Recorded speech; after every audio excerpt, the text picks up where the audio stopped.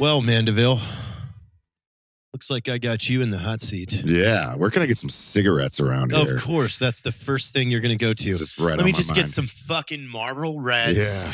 I want to take a break. It's just like you. We just started. We're You're gonna have to already take ready at for least 3 breaks while we're doing You're already this. ready Yeah. for a cigarette Can break. we make this a 20-minute show, please? No. I'm fiending. Not at all. All right. And you're going to keep fiending. Okay, I can do this. Welcome to Free Range American, Who's Who in the Zoo, one-on-one with the Jack Mandaville. Jack, I just had a lot of chicken. Are you full? Yeah. Oh, yeah. Are you ready? Are you feeling lethargic? No, the energy is high. I haven't drank in 20 days. Oh, yeah. I've been working out. I'm ready.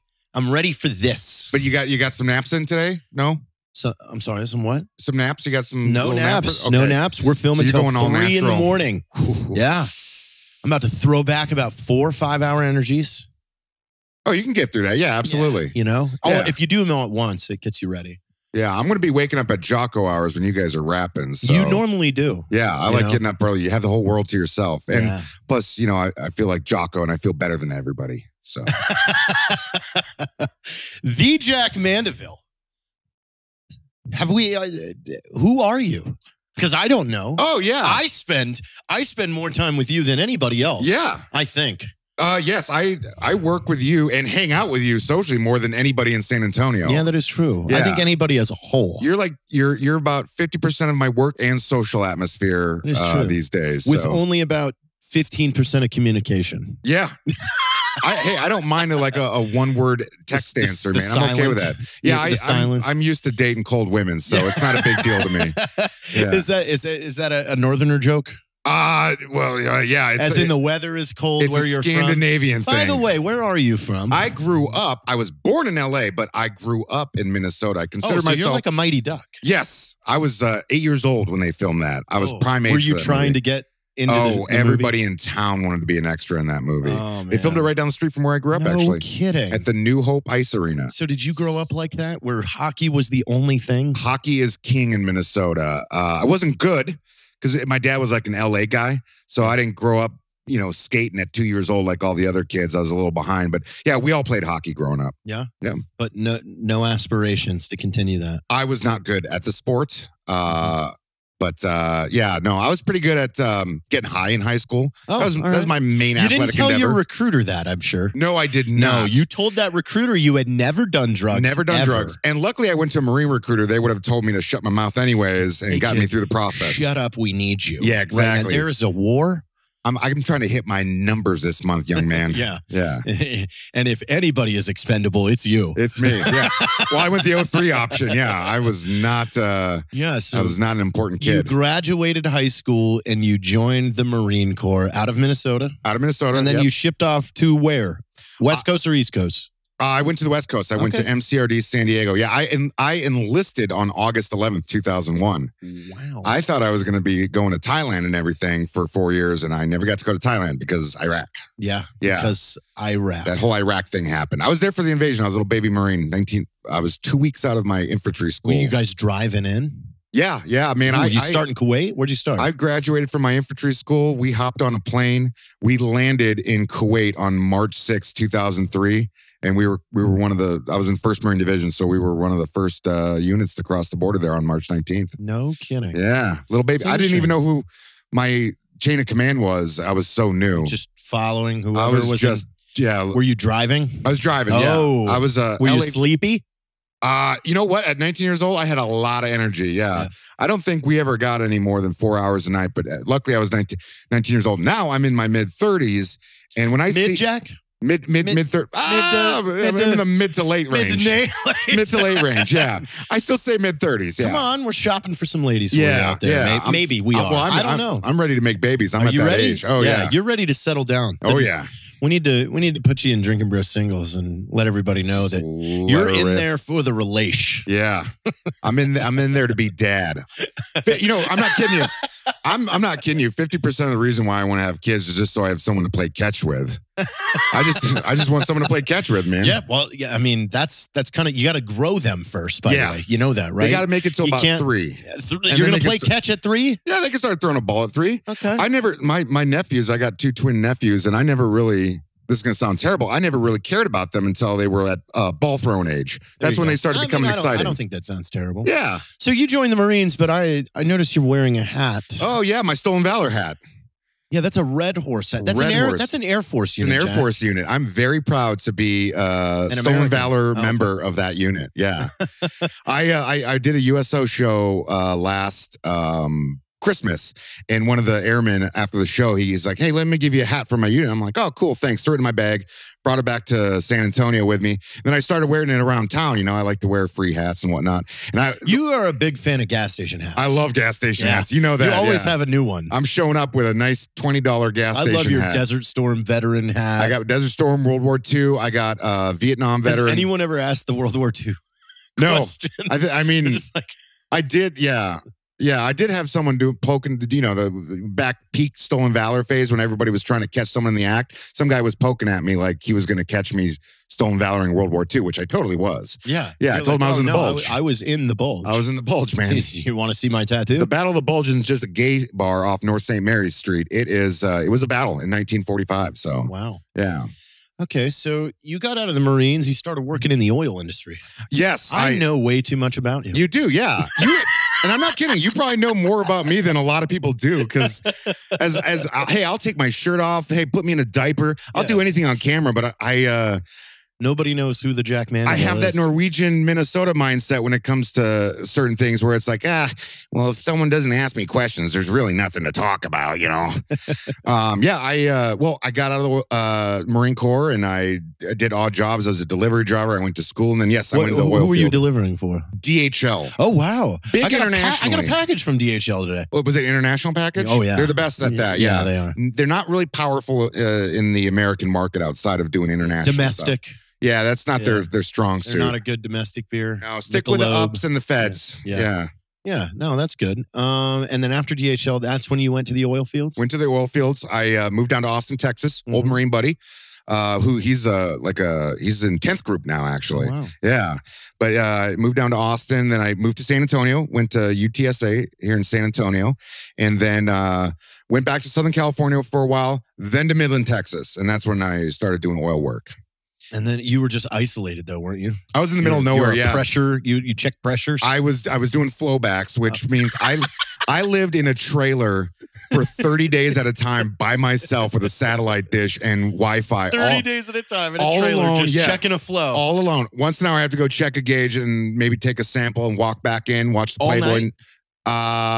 I would work for about 14 hours a day, but it was such a long drive back to Midland, Texas from where I was at that I would just stay the night there. Yeah. I just mean like they didn't make you do 24-hour checks. No, there'd be a guy that would come at night, but I would usually it was a trailer, so I'd sleep in the spare room there. And, And the only human interaction I had was with that guy and the ranchers, and I would start going crazy. You know that movie Castaway where he starts talking to the ball? I know how that feels. I've been out there so isolated so long. I would like talk to the sheep. It was on a sheep. There was a sheep ranch there. I would start talking to the sheep.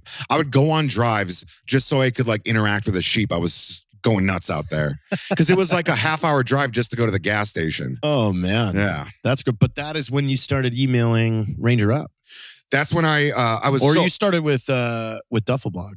My first paying gig ever was with the Duffel Blog. I'm very proud of this now. Flip your hat around. Tell us this story. In 2012, I was one of the 10 original, or it was 2011. I was one of the 10 original Duffel Blog writers. Something I'm very proud of. And I was doing stuff for the Duffel Blog, and at that time, Ranger Up had that big blog, The Rhino Den. I started contributing to them. My goal was to always get paid to write and do that professionally, so I was making really good money in oil.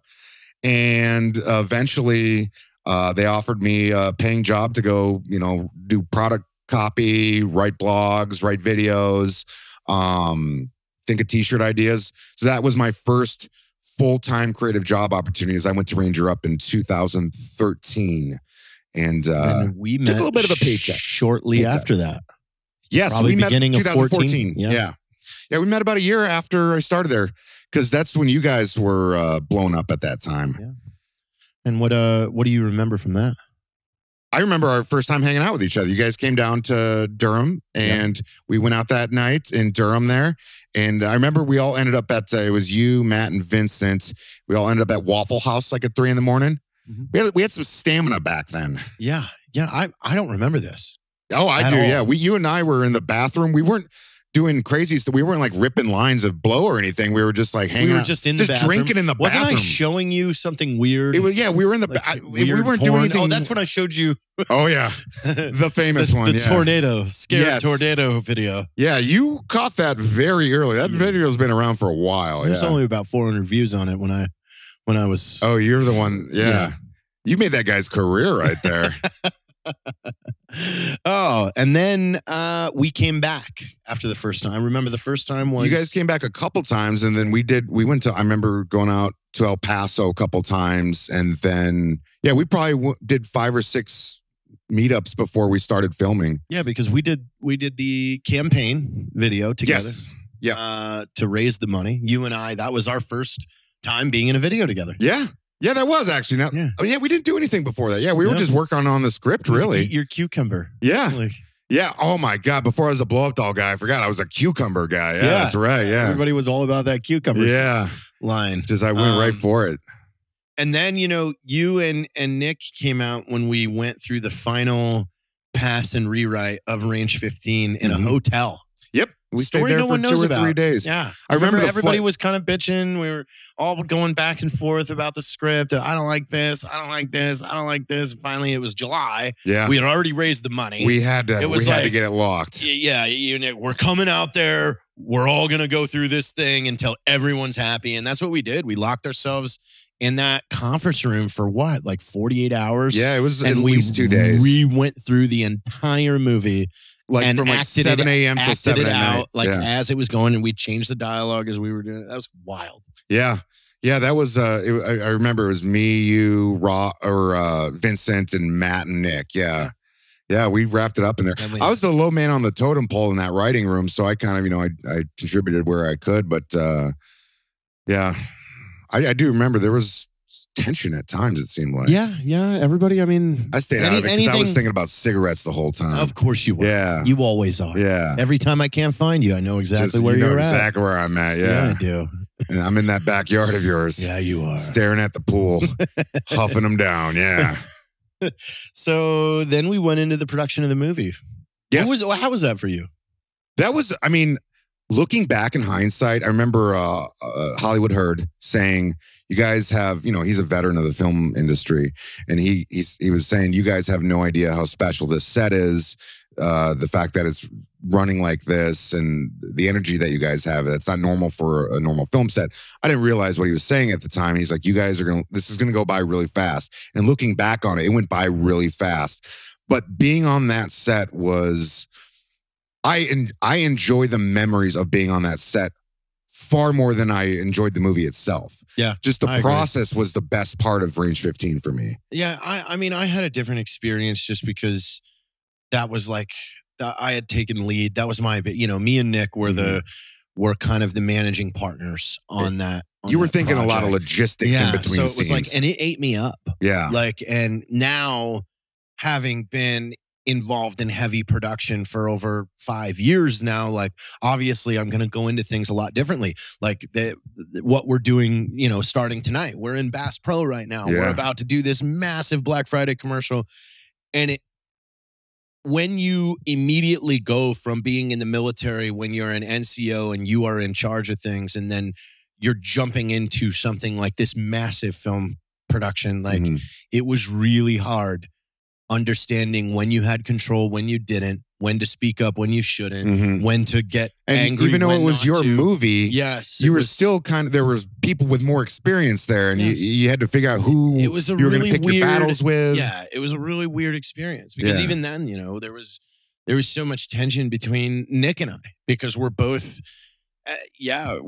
we were trying to show everybody that we could come together. Like, look at this, we're two competing brands, we're coming together, Yeah. but we still both in our heads are like, this is the vision I had. Well, this is the vision I had. And we're running in opposite directions with a rope and we have the same amount of torque and we don't go anywhere. So it was like, it really taught me personally, like what battles are you going to pick? And then what really is it important? I mean, that was kind of the first time when we would argue over something and I would step back and go, okay, why do I want this? Mhm. Do I want this because I think it's going to be better? Yeah, is Or it do I want it ego, because or- it's my idea? Yeah. Do I want it because of this? Or am I blocking out what could be an equally good idea just because it wasn't mine? Mhm. Like, and so there was a lot of fucking learning. Yeah, probably a lot of self-realization you went through during that time. It was a crazy time. I mean, I was pulling my hair out towards the end because it was the pressure to me. Yeah. Like when I was taking a step back and looking at the project that we were doing, we had collected over $1.5 million from the veteran community. Yeah. There is no fuck it, I quit. You can't Like fail we people cannot, who gave you and we money. we can't fuck this up. Mhm. Otherwise, we can't show our faces anywhere. Yeah. Like in our own community. Yeah. We'll just be known as, oh, those are those guys that Those guys stole took our all money. that money Yeah. and then didn't make us a movie. So it was just so. Eventually one day I want to do a whole thing on what it was like, but it was A for me. hindsight thing would. I mean, it's been. I think 5 years October. ago we were filming We it. wrapped today. Yeah. Oh, really? Yeah. Oh my god. Today, You know what? 5 years ago, One of I my- did the scene in the desert Yes. with the smoke grenades. Dude, one of my great. There's a few things that stick out from filming that, but one of the memories that puts a smile on my face looking back on it was that last day. The last scene we shot was you eating the pies. Yes. That was And the a baseball, skeleton crew. yeah. Yeah. We went out there and it was just us. It was the 5 of us, main cast members. After we've been on a set with 130 Yeah. freaking crew members. It was the DP and Ross, and it was the 5 of us. We went out there. We got back in the van after you got done. I just remember he was like, put the pie on your Yeah. head. I'm like, what? Dude, there was no showers out there. Yeah. We all got back in the van. The rap party was that night. It was the last thing we had to pick up. And after 2 weeks, which, 2 weeks isn't that long of a time, but when you're filming a movie the way that we did in that short period of time, we were smoked at that point. Oh, yeah. It's dead quiet in the van. And I just remember we were all just sitting there. We're not even talking at this point. And I just remember someone in the van saying, we shot a fucking movie. And we were all just like, had this like joy. We just realized what we had just, because it'd been at least since I was involved with it, it had been 1.5 years. Oh, yeah. Process. That was a long project, Yeah. man. And like, it wasn't over for me after that. Like, I ended up staying in LA Editing. another 1.5 weeks, or just helping Ross do what we had to do to close out. Because we had to fly to Vegas that next day to get the plane shot. And then, Oh, that's right. There was one more shot after that. And then I went to work on the intro sequence, so the animations That's right, for all that. yeah. So that took me over 20 days of, 10 to Meticulously. 17-hour days of just getting this exactly how I wanted. I remember one of the cool things about the rap party, though, is one of my friends from high school, and it like showed up.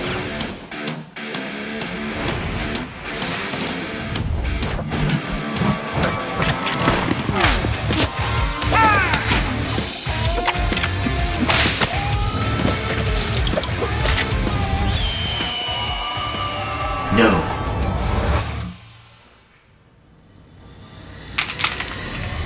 Sports.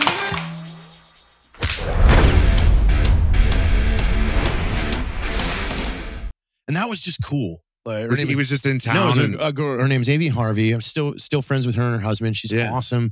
Like, but it was cool, like at the very end of Yeah. this, to have someone that knew me from all the way in junior high to Yeah. be at this moment for us. And it I was had like, 4 of my Marine Corps buddies who lived in SoCal come out for that. It was hey, just, I just made a movie. yeah, it was just great. At that point, you have such a built-in camaraderie with everybody that worked on the project. And then, special people in your life who are getting to share that with you. It's like, It was just it was wild. a really fun night. Like, I forget it. Like, we're so busy and we constantly pile things up. We get done with something, we load it, we forget about it. Yeah. It's like, I haven't thought about that movie in years. Yeah, same. And it's like, even then, people will ask me, oh my God, what was it like filming Range 15? It's like, shit, I forgot. Yeah. Yeah. You're moving on to the next project. Like every time you wrap something up, it's like, well, what am I going to do next? But 2021, you and I are doing a movie. Oh, yeah. Yeah. We're Oh, doing it with Charlie Classic. Uh-huh. We're going to do our, you get sick in this movie Yes. and you're dying. I would love to play a dying boy. Yes. You Yeah. are a roommate. I can't wait for this. Yeah. I still have the outline for that on our Google Doc. We're circle going back forward. to that. We're going forward with that. Yeah. I think I've found a good production company that's willing to work with us on that. Yeah. We're going to film it in New Orleans. Oh, I love that. I've never been. Oh, well. I don't mind going out there for work. Yeah. So we wrap Range 15. What was the release like for you? Did you go home or anything? Did you do anything special once that came out? Did you get any weird high school friends contacting you thinking now you're rich and famous? Oh, well, that's something I've gone through. They think because I act that I somehow loaded. I'm like, I don't think you understand how it works. Like, that's not how it works. And maybe even if you get like a nice union job, that could be your only job for the year. So even if it pays a lot, that could be, the bulk of your income. We did those 2 premieres like at Fort Hood and at Fort Bragg, but my dad was retiring, so I couldn't make those. So my first premiere that I went to was the one we did in DC there. Okay. The big, the GI Film Festival. That was right before we went to theaters. Yep. And we did LA a week later. Then we hit. That was the big. LA was the big one. Big premiere. Yeah. Then obviously we released in 500 theaters. 700 theaters. Yeah. So I was kind of on a tour at that point. I was special guest at all these different premieres throughout the country. I was flying around, but I did get to go home and watch it in my hometown theater. And no joke, that theater opened up my senior year of high school. And I remember the first movie I ever watched in that theater, the very theater that we premiered Range 15 in Maple Grove, Minnesota there. The first movie I watched in that theater was The New Guy, starring Ross Patterson. Holy shit, yeah. What a loop. Small world, yeah. Because I remember the whole time I was trying to get a HJ from my high school girlfriend at the time. There you go. Yeah, back when those were important. Yeah. Oh, when you 17. I did the same thing too. I went back to my hometown. I didn't tell anybody I was coming, and I walked into that theater the day it premiered, and it was all of my class and my sister's class and everything. Everybody grew up with. It was like, what's up? And I remember I told them this before the movie started. I was like, hey, you guys were my first audience. Yeah. Like when watching I started your skate videos. When I started making things, when Dave and I started making things in our house in Florida, you were. I mean, we go back and look at this, like one of these photos that Dave and I did years ago, where he's driving. Am I driving or are you driving? No, on the roof of the car when we're car surfing. Who's on the roof? I'm on the roof. I think I've seen that Dave's video. driving. I'm on the roof. Like, we were so proud of this fucking picture because David researched all these things. We needed a pole, and we needed to order a commercial grade suction cup, and we had to push the vehicle ourselves to get this shot and remote it and everything. We got this final thing. I went back and looked on it. It's got like 7 comments on it and like 9 likes, and we're high-fiving. Like, oh my God, look at these 7 people saw our stuff. Oh my God, this is awesome. Well, that had to be, that's pre-YouTube too. It's right around when YouTube was starting, right? Yeah. Right when him and I started watching Freddie Wong and stuff like that. Yeah, you guys were doing the Pacific Northwest version of CKY back then. Yeah. So our first audience was our friends from high school on Facebook. Yeah. So it's wild. So you went home. Was everybody? You knew everybody in that theater? A lot of people. Yeah, a lot of my family showed up. A lot of crazy questions and got some questions. Yeah, I didn't think they knew that I was coming until the last second. The guy who was putting on what was the platform we used? Tug. The guy who hosted the Tug event. You were trying to get an HJ in there, and we used Tug. Man, yeah. You know what's crazy?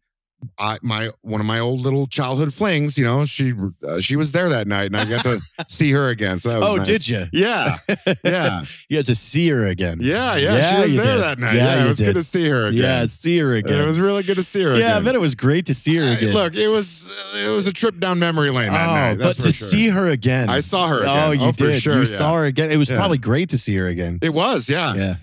Things have changed over the years. She was a mom now, but it was good to see her again. It was definitely good to see her again. Yeah. This is definitely the swipe up for this. we made like with each other. Oh, whoa, Jack. Yeah. It's a tell-all now. And I was not, well, I mean, I wasn't going to buy a hotel. I make a shitty actor's salary. So you just went to your movie with her and then you made her buy a hotel room? No. Oh. I was doing it down in my parents' basement like the good old days. But it was good to see sneaking her. Girls like I was like probably 32 at the time, sneaking girls down to my parents' house. Yeah, that is too good. Yeah. Yeah. So after that, after the movie premiere thing wears off, you and I find ourselves in Egypt. Yes. So yeah, about a year later, you invited me to go do our first. It was an AFE tour. It's like a USO Armed tour. Forces Entertainment. Yeah, that's how I got on my the Stone Valor American kick. Hitman. Yes. Yeah, that was a talk about a 10-day blitzkrieg. We hit 3 countries, did like 6 shows. Yeah. Egypt, three shows in Egypt. 3 shows in Egypt. Jordan. We went and to Romania. Jordan was in and out, and then Romania. Romania was cool. When we got to go to that airfield with all those decrepit MiG-29s. Yeah. And I just heard old Russian music. Like you did what you always do. You immediately made friends with the JTACs there. Yeah, of course. And I remember you were hanging out with them, and we got to do. What's cool about those tours is, you don't just show up and perform. They give you little dog and pony shows. They let you take touch you to the equipment. Units and I've been out of them. you and I filmed that video of us. You shirtless waking up in a Bradley. Remember the Bradley door came down? Yes. We should find these. Dude, I'm sure I could find it. It's probably on me Ranger Upstage. feeding you sardines in the pool. That was our first day in Egypt. Yeah. Then we went to that seafood lunch in Egypt, and they gave us everything on the menu. Yep. Those guys were so excited. Didn't he get your phone number and he kept texting you? Oh, I'm still Instagram and Facebook friends with the waiter from the Egyptian seafood place. Yeah, in the Sinai. And that's not where Americans don't go to that part of town that we were in. Oh, no. We were like the first Americans those people had seen in years. They were so excited. They opened up early. Well, because the main still the bill was like $65. Yeah. But the main tourism out there is mostly Russians and Ukrainians, and evidently they're mean and they don't tip. Yeah. Where Americans were like, here's like $20 extra money just for smiling at me. We had a table full of lobsters. Yeah. They were like, try this. We're like, and then we went and got massages afterwards. That massage was funny. Yeah. Because remember, we were chasing each other around in the steam room naked? Yeah, because we could only see this far in front of our face. Yeah. Bumping into each other. Yeah. That was borderline real gay. Yeah. No, it got a little weird. Yeah. I forgot. We should tell that story. Yeah. Go ahead. Yeah. Just like, dude, yeah, that was some static. That was such a fun tour. And you know what's great? Like, I've been out of the military so long that, it's when they do the dog and pony stuff with us and they show us the equipment. I'm really excited because it's like it's new to me. I like hanging out with all the people that are over there, and if they're excited that we're there, hey, now I'm excited. Yeah, you get if somebody's like, who are these tools? Like, it's like, okay, I don't have to be here. I didn't have to sit on this plane and coach for 38 hours to get here. Just showing up at 7 a.m. Hey guys, your show's to a at dry 1. country where they tell us we're not allowed to drink anything. Come on. Well, we hit it hard in Egypt. We hit it hard. Yeah, Egypt was a little bit of a party. Romania. In Romania. Because remember? I don't remember getting to the airport in Romania. I didn't understand the exchange rate and accidentally pulled out $2,000. That's when I thought I was getting $400. After our last show. And then I just gave all of that money to the bar and said, how many drinks can we get with this? They said 450. And we went for it. We closed the bar down at 2 a.m. We were in Romania at the hotel. The van came to pick us up to drive us to Bucharest, which to was go like to the airport. 4 hours. Yes. I do not remember the drive home at all. I don't either. All I remember is... I remember waking up in Paris. Yes. I woke up in Paris. And I downed 2 bottles of wine. Yeah. Yeah, I remember the last time I saw you, because you guys took a separate flight back to Salt Lake. The last time I saw you, you were laying on the floor in the Paris airport drinking wine out of a bottle. Oh my God. What is wrong with us? Dude, you know what? Hey, we worked hard, so we had to... Oh, God, I don't want to be that guy, the work hard, party hard guy, but we were those guys. We were definitely partying hard. Yeah, we were partying very hard. We were partying real hard. And the best part is the band, they're a very professional band. They would do 2 hours of really great music, work their asses off, put on a great show. You and I just had to get up there and do a little routine. A little dance, just a couple crowd things. surfing. Yeah. I sang one song. Yeah. We had the easiest job on that entire tour. That's how, when I went back with them after, I've gone back with them a couple times, and I'll do about 5 minutes of stand up. I wrap up the show with a little routine I do with them. So I'm doing a total maybe 10 minutes of work on those tours. Wow. And yeah, I get to enjoy the music and hang out with the troops and all that stuff. That's why. Yeah, you and I were supposed to go back in March. Then it got pushed to July. COVID. Then it got pushed. Yeah. I really enjoy doing those things. We were supposed to go back to Jordan, and that's a really cool country. Yeah. Well, hopefully we can get on one again soon. Yeah, I think Dan's ready to. I'm sure as soon as they get the green light, they'll be hitting us up. So after that, after we get back from that, you end up leaving Ranger Up, and I left Ranger Up shortly after that. I moved to the District of Columbia area. Oh, yeah, that's right. For a little bit. Yes, you did. I was up there for Alexandria. I was up there living that old town life. Did you get to know her? Did I get to know who? Alexandria. Alexandria? Yeah. I got to know that town very well. Yeah. Did you get to know her? I got to know her very well. Yeah. I was her? inside her quite a bit. Oh, whoa. Yeah. Jack. We're talking about the town of Alexandria, right? Yeah. Around, Old Town. Yeah. Murphy's there, right off of King Street. Yeah. You I know. was in that place a lot. Yeah. And then I remember I really hated that area with all my heart. Yeah. I was depressed as shit. You were hating it. We did a Drinkin' Bros show down in Fayetteville. It was the first time I'd probably seen you since the USO show. Mm-hmm. And I had such a good time. And I remember I hit you up shortly after that. And I said, hey, man, what do you got going on this weekend? He said, nothing. I'm like, I want to get out of town. You're like, hey, man, my couch is open. So I booked a ticket and came down to San Antonio. Oh, I forgot about that. Yeah. I remember now. Yeah. Yeah. Because I lived in the Pearl. You were at the Pearl at the time. Yeah. And we raged. Yes, we did. That was a 4-day bender that we went on. Yeah. You and I think, have been blackout more together than I have with anybody else. Maybe really? Dave, because Dave's lived with me a lot. Oh, yeah. What do you think? Do you think same? Do you think about equal? Dave has like early 20s, Jared. Yeah, but Dave also tries to give good advice, but you don't. You egg me on. You're like, why don't you drink more? I'm tolerant. Dave's like, why don't I hide that bottle from you? Yeah. Look. Because you peed in my room again. It's the Minnesota thing. It's the Minnesota thing. I'm not going to tell you how to live your life. You do your thing. I'll do mine. I'm never going to tell you no. That is true. Yeah. You've never done that. You and I have spent more time in a hot tub together than anybody else. Yeah, we have actually. Yeah, going all the way back to Egypt. Yep. Yeah. Yep. Let's talk about our sad boy summer. Sad boy summer? Sad boy summer. Well, I would say pool boy summer. Oh. Ranch boy summer. Last summer. Yeah. No. Summer 2019. Yes, I remember that summer very well. Well, kind of remember. How would you explain that? You and I were both men in our 30s who were going through 20s level single phase. Yeah. Basically, yeah. We had the ranch out there, the Black Rifle Ranch. Because nobody was going to it. Nobody was going to it. Nobody was working there. We cleaned it up. Yeah. Like we built things. Oh, man, the amount of time you spent working on that pool area up there. Yeah, we were hanging out at that pool all summer. It was like, and it wasn't like a weekend thing. It was a Wednesday at 3 o'clock. What are you doing? I don't know, just doing a little work. Hey, come to the pool at the ranch. Okay. And yeah, it was. And then we wouldn't leave for 9 days. No, yeah, we would just, and that was before I had the dog too. So I would just really stay out there. So wow. Yeah. That was, I would say I get flashbacks from that, but when my mind goes to flash back to it, it just says file not found. I don't remember a lot of it. Yeah. I don't remember a lot of it. It was a whole summer. And then that's right shortly into the fall, you got your place and we kind of just transferred over to the party scene. That's when I got my house in Bernie, and then you and I, I spent all of March of this last year building out our studio and office, and we just got to work. It's a real office. Like you have a legit office, on the side of your house there. That's great. A great work environment. We've put a lot of things out of there. Yeah.